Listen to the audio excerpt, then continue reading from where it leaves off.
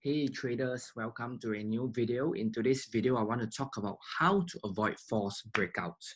Okay, so you know how it goes, right? You see a chart, right, and you like the setup and you take a breakout trade over here. Okay, price goes in your direction for just a bit and then it suddenly reverses and you lose money. Okay, so this always happens, and if you've been losing money, then this video is for you, because in this video, I want to show you how to avoid being caught in a false breakout.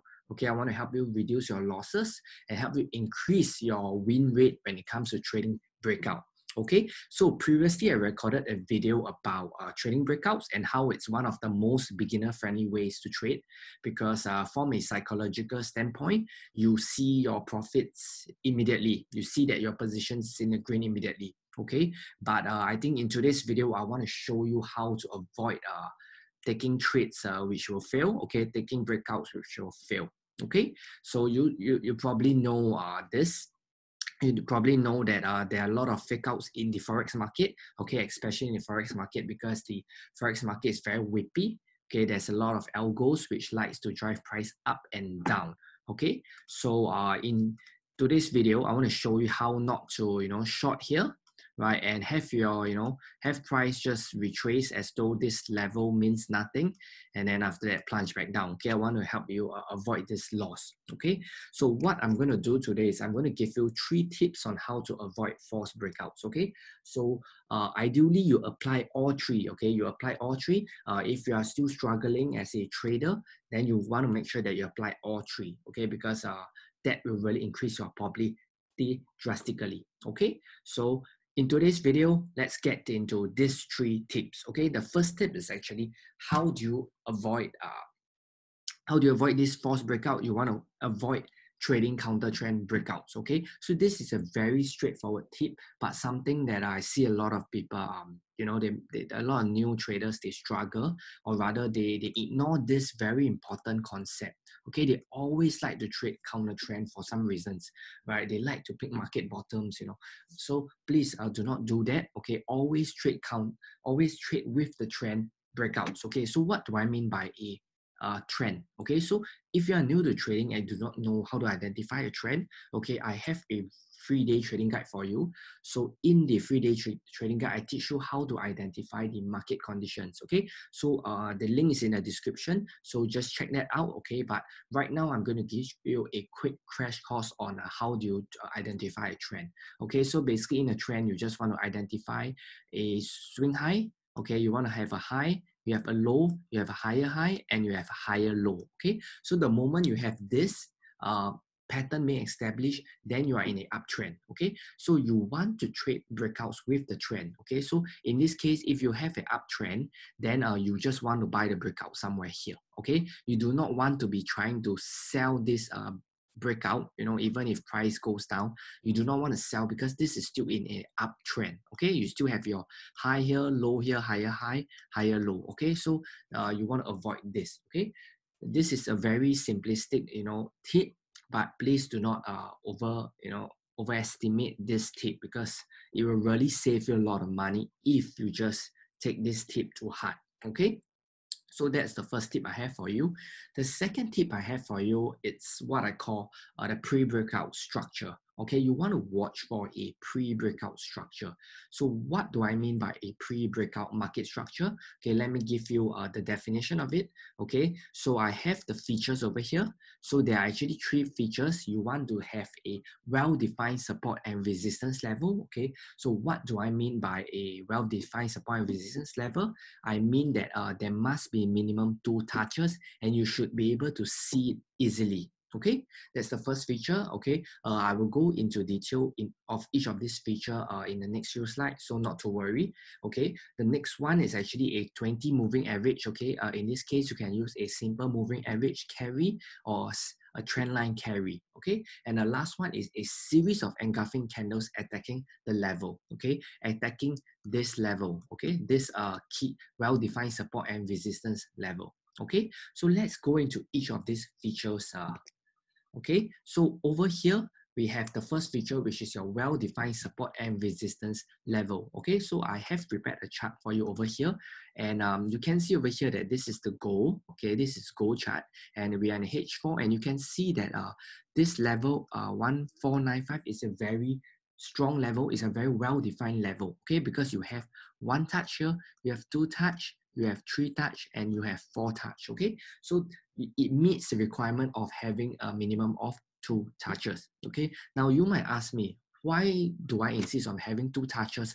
Why can't I just do it something like this, right? One touch, and then I buy it here. Okay, now the rationale is very simple. Okay, you want to have two touches because that would mean that there are more traders trading around that level. Okay, meaning that when you have something like this, okay, let me just clear this. When you have something like this, the more touches there are, it will mean that there are more sellers over here. Okay, when there are more sellers, what happens is that all the sellers put their stop losses above here. Okay, so what happens during a breakout is that when price goes up, this stop losses is actually a buy stop order, which actually further pushes price higher. Okay, so when you have multiple touches, what you are essentially saying is that there are a lot of stop losses above the level, and these stop losses are actually buy stop orders. Okay, and buy stop orders will actually further fuel the movement. It will further help price to move higher. Okay, so you want to watch out for that. You want to see that there is a minimum of two touches. Okay, so that's the rationale for it. So the first feature would be you want to see a well-defined support and resistance level. Okay, so what about the second one?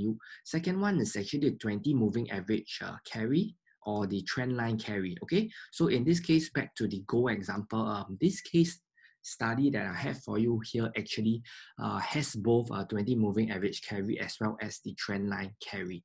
Okay, so you can see that I draw a trend line connecting this low to this low over here. Okay, and what happens is that when I project it out, you can see that price was supported here again.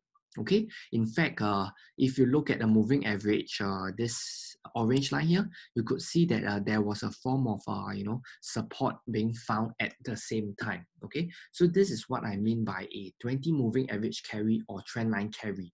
That means that price is being supported or resisted, as it bounces off the 20 moving average or trend line just before it hits the resistance or support. Okay, so in this case, we see that the 20 moving average and the trend line is actually being supporting the price just before it breaks out over here. Okay, so now you might ask, let's say if you trade a breakout like this, where do you put your stop loss? Okay, with the 20 moving average carry or trend line carry, the good thing about this is that you can put your stop loss below the previous swing point low. Okay, so in this case would be here. Okay, and in this case, if you have this 20 moving average carry or trend line carry, you can drastically reduce your stop loss. Okay, because you do not need to put your stop loss here, you can put your stop loss here. Okay, so that means from a risk reward perspective, you are actually risking less to make more. Okay, and if you adopt a adaptive position sizing where you actually position size, do your position sizing, that would allow you to build to buy a bigger position, right? Because your stop loss is tighter, right? If your stop loss is this versus this, okay, you can buy a bigger position because the distance to your stop loss is tighter. Okay, and that would increase your reward, right? Because if this is say 20 pips and this is 40 pips, then you can buy 2 times bigger position, and when price goes up, you actually make more money because your position size is bigger. Okay, so that's how you set your stop loss. Okay, and this is why you want to have the build up. You want to have this 20 moving average carry and trend line carry. Okay, the last thing you want to have is the series of engulfing patterns attacking the level. Okay, so just a quick crash course on what the engulfing candle is. Okay, basically I covered this in the 3-day trading guide. So if you have not downloaded it, just make sure you get it because it's free, and I do go into depth in the trading guide. So basically a engulfing pattern is very simple. You just have a closing price that is higher than the candle body. Okay, so in a bullish engulfing, the closing price of this candle is higher than the open price of the previous candle. Okay, in a bearish engulfing, okay, the opposite is true. The closing price of the bearish engulfing pattern, it's lower than the opening price of the previous candle. Okay, so that's a very quick crash course. Okay, if you need more help, just check out the day trading guide. Okay, but in this example, you can see that there were one over here at the bottom, one engulfing pattern here, and another one over here, and this one is not really an engulfing pattern because the closing price of this bullish candle didn't close above the body of the previous candle. Okay, but it's almost, it almost closed above. So in this case, I would say that this setup is still a very good setup. Okay, so there you have it, all three features, right? Just a recap about this chart. You have the key support and resistance level with multiple touches. You have 4 touches. Okay, you have the moving average over here, the orange line. Okay, carry, and you also have the trend line carry. Okay, and you have the series of engulfing candles attacking the level before it bursts up. Okay, so this is how you avoid a false breakout. You look for these 3 features. Okay, when you see that there are these 3 features happening in a breakout, you can know with certainty that this is a high probability setup, and then you can take that trade. Okay, if you do not see any of these features, then the best is to avoid avoid trading the breakout. Okay.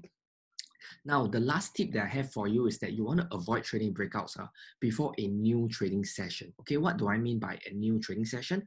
Okay, I'm talking about the pre-Euro or pre-US trading session. Okay, so I do not know where you are based in. Okay, but personally, I'm based in GMT +8. Okay, so these are my timings. For me, the London opens at 3 p.m. Okay, and the New York opens at about 8 p.m. Okay, so what this would mean for me would be that I would not want to trade, just before the London session and just before the New York session.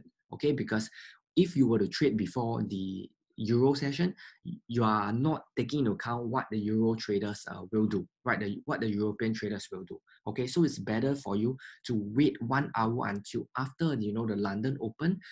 In my case, would be about 4 p.m. Okay, and 9 p.m. Okay, depending on where you are, it's going to be different. So what you can do is you can go to forexfactory.com. Okay, you can click on the markets tab, which is on the top, right? Scroll down and you should see something like this over here. Okay, and then you can see what time does the London market and the New York market opens. Okay, so you want to avoid trading, just before a new trading session. Okay, about 1 hour, maybe 2 hours before, you want to avoid trading into a new trading session. Okay, so this tip over here will save you a lot of money.